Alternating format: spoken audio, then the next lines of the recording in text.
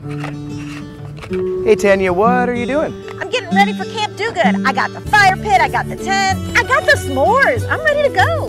That's great, but it's not that kind of camp.